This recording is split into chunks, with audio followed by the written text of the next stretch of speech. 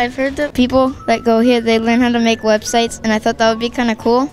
I'm here to learn how to make websites and try to help protect animals.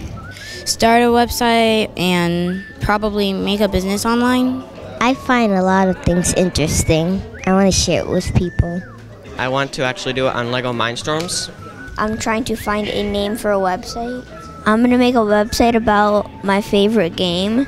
How we can take care of our environment, sell stuff a little bit, help out the family. Stuff that's more expensive, but sell it for less, so then they want to go to me for it. So it's like, yeah. So right now we're doing what we call our brainstorming session. So our kids are kind of working as an agency would, where we get together and we brainstorm through the project and try to decide exactly who we are and what we want to do with our lives. We're actually putting all that on paper, and we're able to really see what makes up these kids, and then from there we're going to tell our story.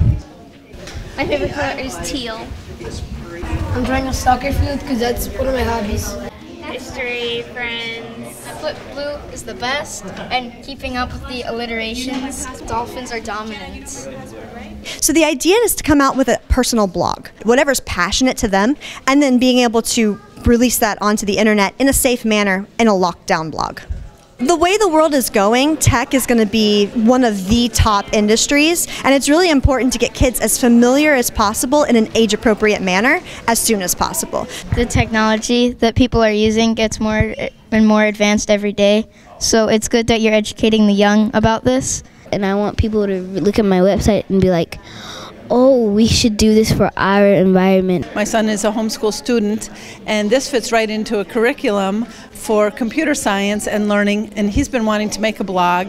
I don't have that area of expertise, so it was a perfect fit for us. I can do more things on a little laptop than I ever could. It's going to be really cool. You really, really, really need to sign up the second the tickets go on sale, because it's starting to become a real wave and you don't want to miss out. Come on in to the front of the room.